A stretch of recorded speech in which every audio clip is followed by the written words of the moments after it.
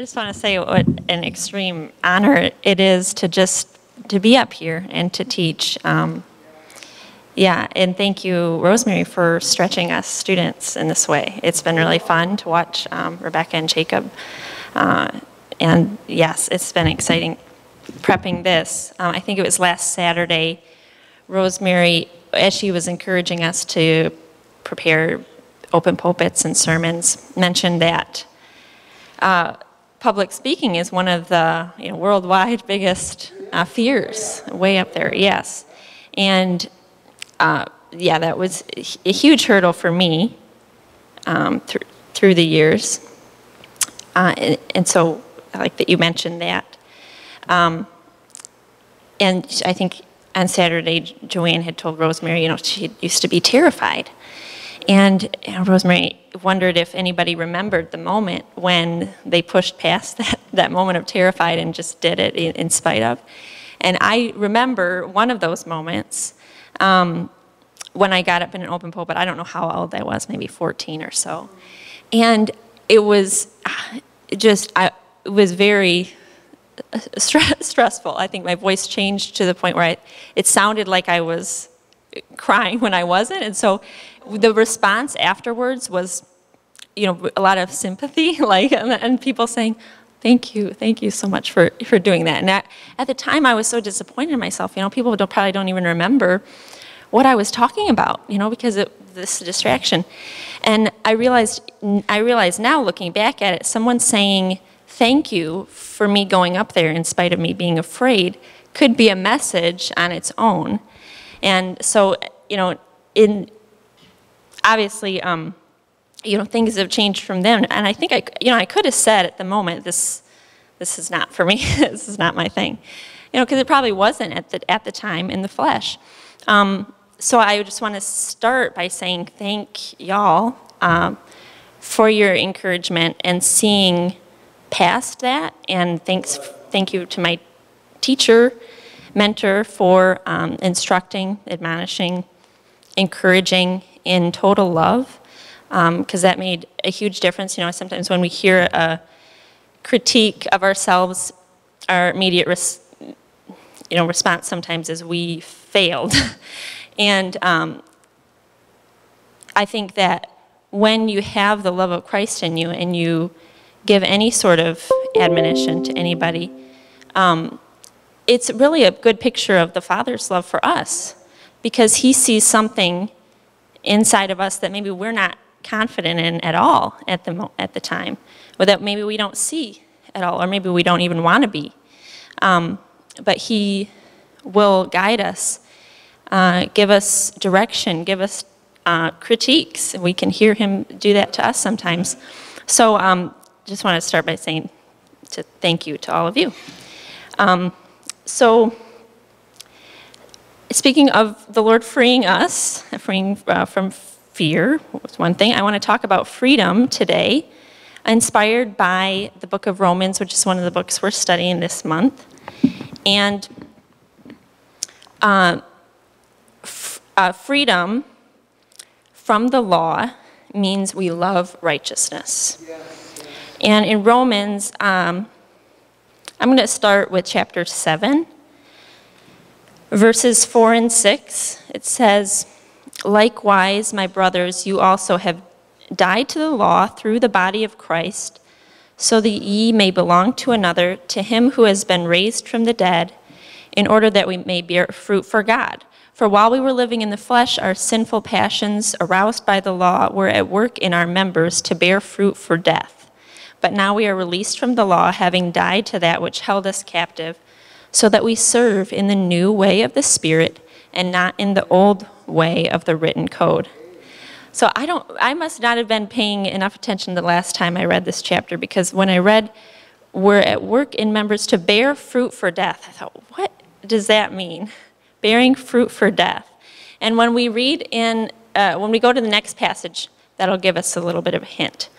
But here in the same verse, it says, "While we were living in the flesh, our sinful passions, aroused by the law." So I'm wondering here too also, how the law is what tells us what's good and what's not good to do. So how is the law causing our sinful passions to be aroused? What's going on? And I think what we realize as we continue reading the entire book of Romans is that Paul, is sharing with us that the shortcomings of the system of the law, what it was, were not caused by the law itself or by the Lord who gave us this law. It was caused by the old nature and the old nature's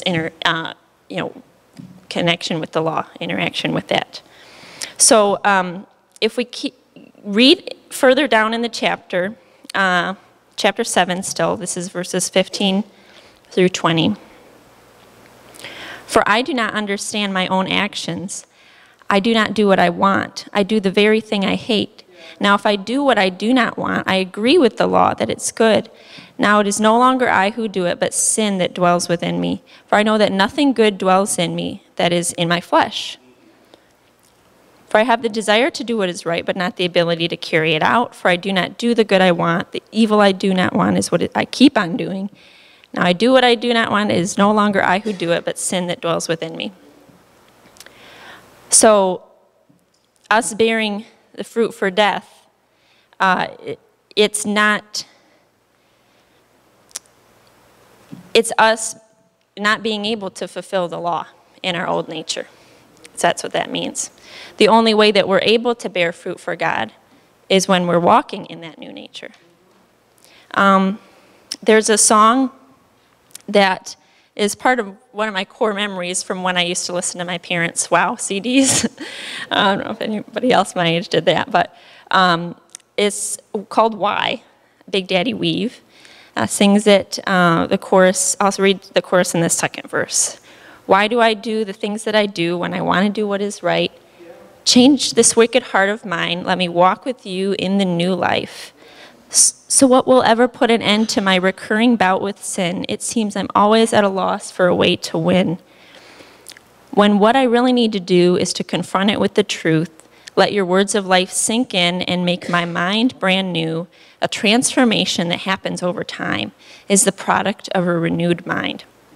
So until we take up that new nature, this cycle of always doing what we don't want to do, not doing the things we want to do, is not going to be broken. And even now, as we have that new nature, there might be times where we think we're stuck in a cycle of, I'm not doing the things I want to do. But at this time, it's not hopeless. It's not endless. Because it's going to get easier if we are taking on the new nature. And if our heart, as it says, we're given a heart of flesh. Our stony heart is taken away. So our heart is softened. And that will cause us to learn to love righteousness. So we now love the thing that is so hard to do sometimes. But the more we love it, the easier it is going to be to do that thing. Things will get brighter till the full day. The path of the righteous is brighter till the full day. So it's not hopeless like it was before. Another aspect of freedom that I recognized as I was studying was that freedom does not mean whatever you want, doing whatever you want. As I was reading these verses, I thought of the verse. It's in Galatians chapter 1, 13 through 14. And it says, you are called to freedom, brothers, only don't use your freedom as an opportunity for the flesh, but through love serve one another. For the whole law is fulfilled in one word, you shall love your neighbor as yourself. So me and Dylan bought a house recently, most of you know.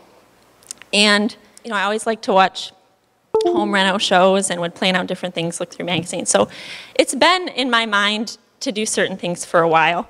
And Dylan is the kind of person that doesn't care as much.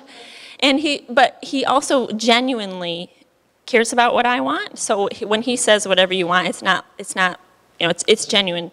He means that. So I'm, planning, even before we bought a house, thinking of various things. He would ask me, oh, have you thought about what you're going to do for this? I'm thinking, well, I've been thought of that for years, So, with colors, he's colorblind, but also even if he wasn't, I don't think he has too much interest in those kinds of things.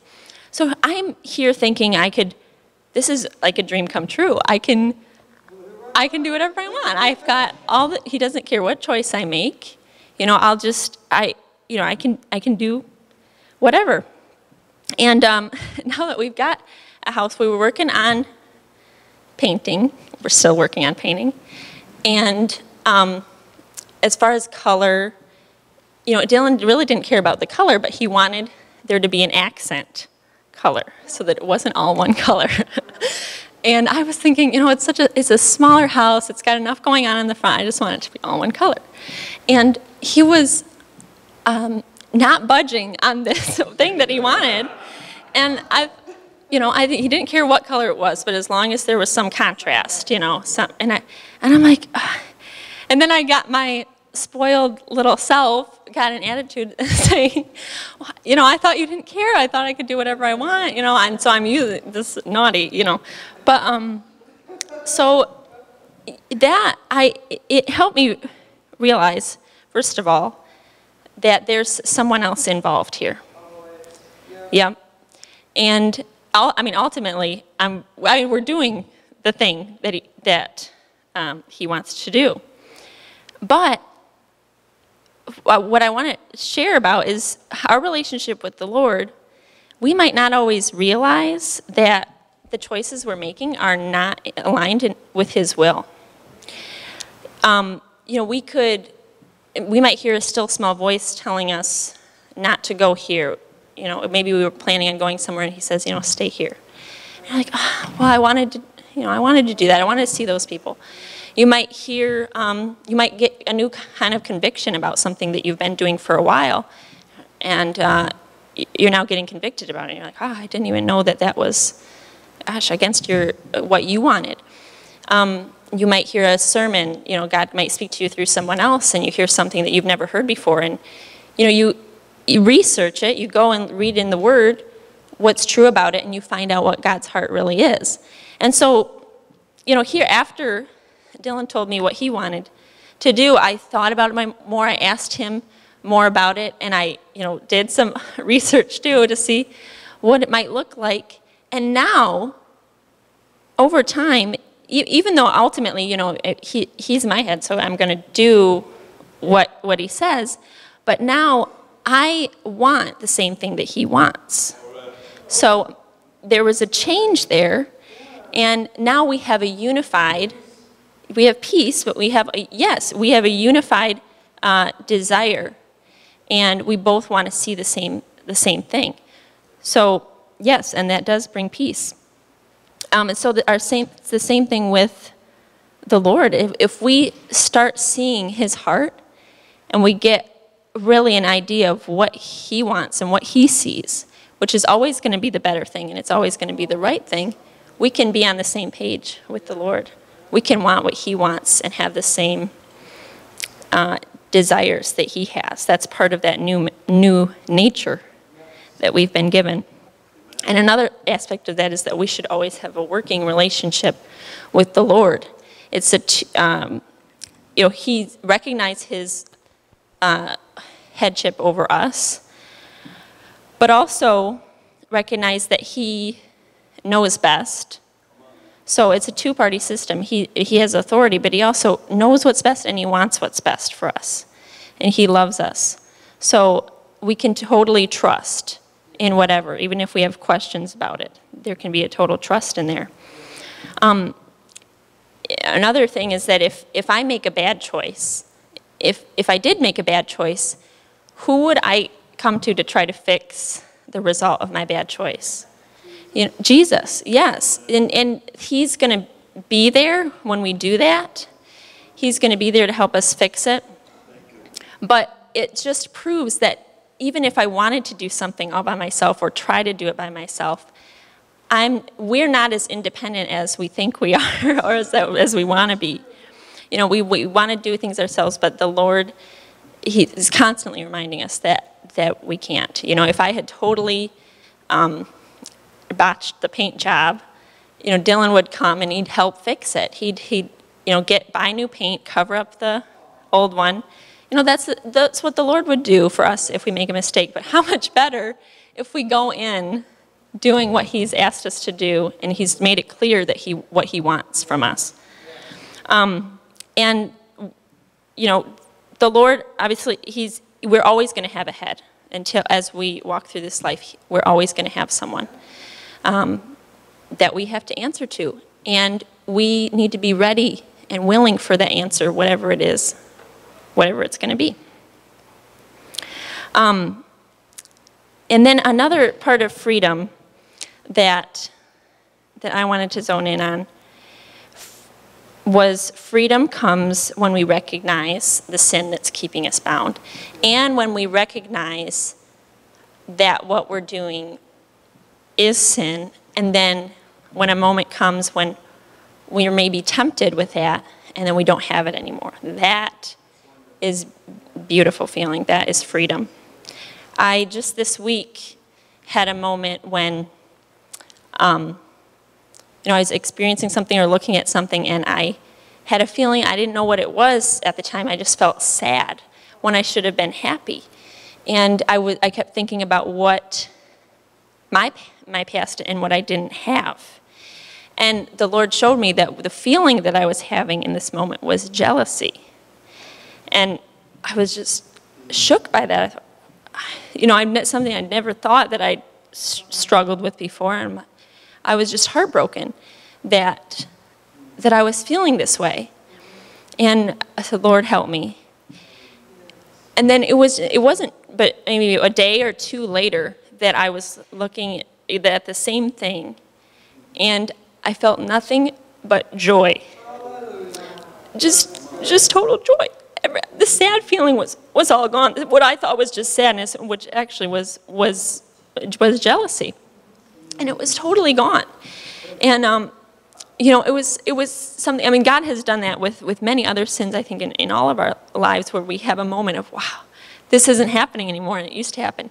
But for me, in this moment, it was a very recent discovery, but who knows how long maybe I had been sinning in that way, and I didn't even realize what it was. So when God reveals things to us, he's also faithful as we come with a broken heart, which he loves and he will not despise. Then we can receive that freedom.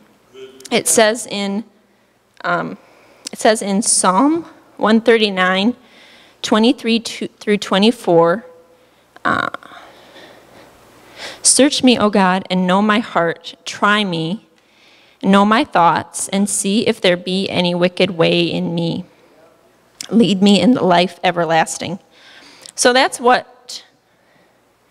the way to freedom, is asking the Lord to search us, know our hearts, try me. And during that trying time, that might not be very fun or very pretty, but we want to be tried in order to find out what we need to change, because that's when freedom comes. Know my thoughts. He already knows our thoughts. But when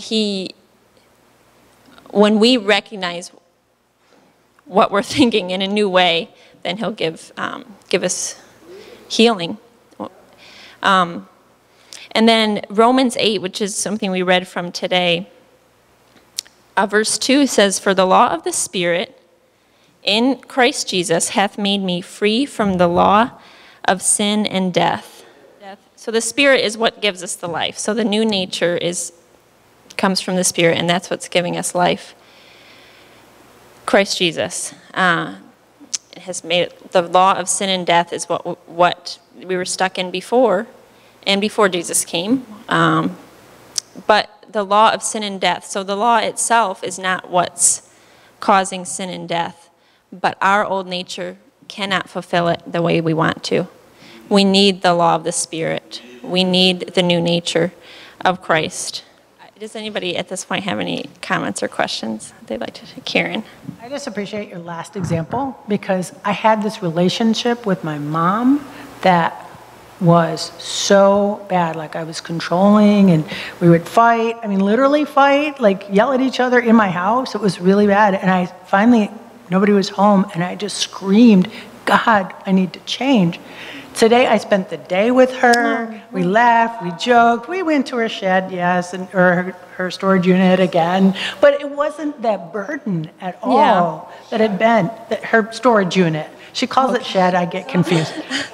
No. It was her storage unit. We go there a lot. But it was not that thing where I was just wanting to criticize him. You know, it was like gone. And I was like, Lord, that was such a huge thing. So when you share that, that is the power that you're talking about. That going, God, something's got to change. I guess it's me. Amen. Thank you, Lord. Yes. Yes, it's that crying out to him. That's what does it. Amen. Screaming out to him, whatever it takes, right? Oh, the path of the righteous is like the light of dawn that shines brighter, brighter and brighter. Oh, the path of the righteous is like the light of dawn that shines brighter, brighter to the full day, brighter to the full day, brighter to the full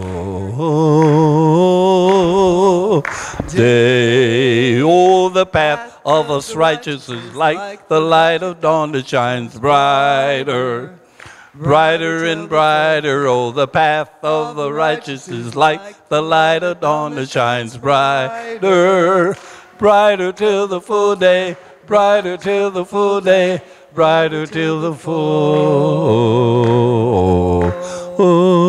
day. If you were to take Leonard and go west, you'll bump into Spring Lake, go right, find a main street, go left, and you can get there just in time for the sunset. It's a beautiful night. That would be a gift for some people if you choose to do that. Anyway, no, what you shared was strong and powerful and obviously well thought out, and I appreciated the fact that you did a lot of self-disclosures, illustrating, and the very fact that we can come to God with our problems, and I liked your emphasis on when we're broken, He loves that. He wants to fix everything. He wants to buy that new paint and fix up our mess. He likes that because he's daddy. Dads like that. Right. Dad likes kids coming to him with tears and a broken toy, and by the time he's done, he's fixing it, and he's the hero, and there's love all around, you know. God likes that, and I appreciated that emphasis of our dependence on Him, and I said there's liberation in that. Just let Him show us. And if He shows us something, you know good and well, you prayed that prayer 10 years ago, and there's stuff He didn't show you because you weren't ready for it. So He's not going to show you something unless you're ready to, He's not going to crush you. So we should never fear going to our Father saying, check me out, Lord. You know, and He'll give you what you need at that time. And if you keep that attitude, you go from glory to glory. Change my heart, oh God. Make it ever true. Change my heart, oh God. May I be like you, for you are the potter. I am the clay. Mold me and make me. This is what I pray. Change my heart, oh God. Make it ever true. Change my heart, oh God, may I be like you. And the part where it says He's the potter and we're the clay. Thank you, Lord. None of us like to get on that spinning wheel or water splashed in our face, so to speak, or crushed and moved around. But we will never become a beautiful vessel until we're willing to allow the master potter to take over our life. Humble ourselves. Never get to the place where you're so proud that we can't learn from one another, which Christ through us, either one, will be the crushing sometime and molding. It won't be always, it will be the Lord through us. But never get to the place where you think we have it all together. And there's no changing, don't need any changing, or become a beautiful vessel. How many like people that is just beautiful, like this lady, a beautiful spirit all the time? Her mama, her just a spinning spirit of her mama and her daddy. Just people that you can find that are steady, they're steady, they're steady. Faithful. They're not one way one time and selfish the next time, but they're steady. Hallelujah, and Richard's I appreciate a case that. in himself. He's got these slightly rough edges, and we've been iron on iron from time to time. But if he senses anybody feels bad, he's got that same welling up eyes with tears thing. You immediately know his heart is all over you. He's extremely loving. You know, we're all different. I like sometimes to talk to somebody that's got the straight up facts given to me. I can deal with that. Every now and then those straight up can hurt for whatever reason. You just, you know, but I mean, he is so quick to go beyond whatever it is and grab the heart connection. Amen. Instead of dwelling on whatever it was, that there was a little wrinkle or whatever. I mean, everybody's different.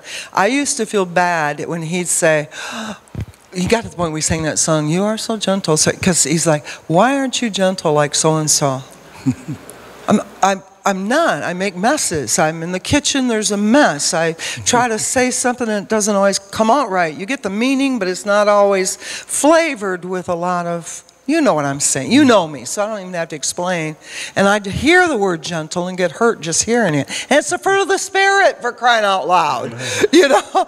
But then we have to think, you know, I'm in this body with size 12 shoes, and when I walk, if you live beneath me, you're going to be sad you moved in beneath me. You know, and you know, the apartment. I'm just saying, every one of us is different, and every one of us are that instrument in God's hand to walk in the Spirit best we can with what we got to work with. So nobody needs to feel bad that you're not this sweet little angel, like this little girl that can be beautiful without any makeup. And I'm not jealous. We better quit or the sun's going to be down. No, actually.